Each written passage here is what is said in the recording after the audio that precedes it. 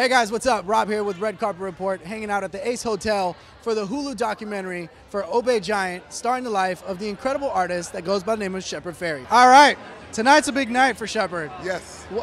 What was the first, do you remember the first time you saw his work and what caught your attention? You know what, it's so wild because it's so iconic, you can hardly remember the first time you saw the Andre the Giant. You know what I mean? It was so like, it's kind of burned in the back of your brain.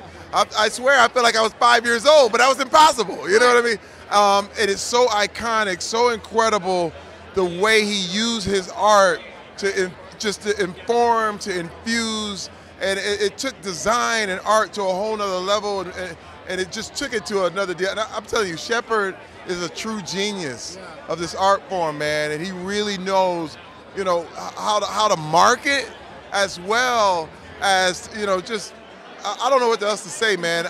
He's kind of like, you know, you feel like a modern day Warhol in a lot of ways. Yeah, you could definitely say that. Yeah. And it's crazy because there's not a street or even like less than a mile that you go by and there's no way that you won't see any of his work. Like, it's everywhere. Let me tell you, and he knows how to work big. Yeah. I mean, this is a man who had the only installation in the Eiffel Tower ever in history. And let me tell you, I'm so happy to call him a friend of mine. And here he is. Oh, I love you, man. How are you, man?